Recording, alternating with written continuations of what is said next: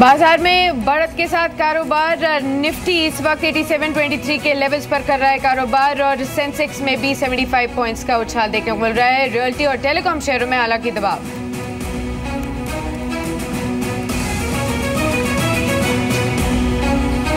Metal शेयरों में जोरदार तेजी। मेटल इंडेक्स करीब 52 हफ्तों के ऊपरी स्तरों पर। पाउंड में कमजोरी से मेटल कीमतों में को मिला सहारा। मेटल शेयरों में कई शेयर नए ऊपरी स्तरों पर। डॉलर के मुकाबले पाउंड 30 साल के नए निचले स्तर पर।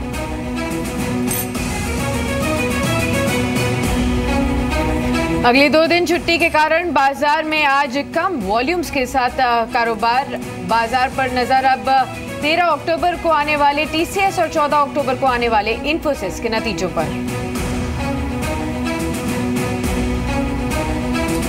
आज आएंगे अगस्त आईआईपी के आंकड़े। इंडस्ट्रियल प्रोडक्शन में सुधार की उम्मीद। जुलाई में माइनस 2.4% के मुकाबले अगस्त में 0.1% माइनस रह सकता है आईआईपी ग्रोथ।